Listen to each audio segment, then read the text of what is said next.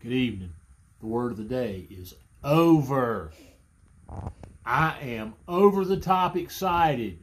Not about the fact that we might have a different president or the same president. Not about the fact that we might know who a senator's going to be from North Carolina or South Carolina or anywhere. Not about the fact that we might know who the governor's going to be, but that there won't be any more political ads on TV. They are over.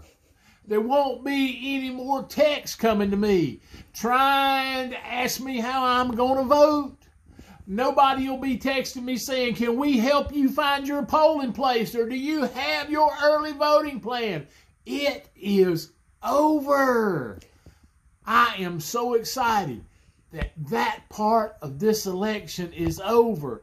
I know there may be counting and stuff going on for several days, but I am excited that we don't have to hear any more political ads. I won't get any more political text. Nobody will be calling me on the phone asking me how I'm going to vote or what I think about an issue. It's over. And I am thankful that it is.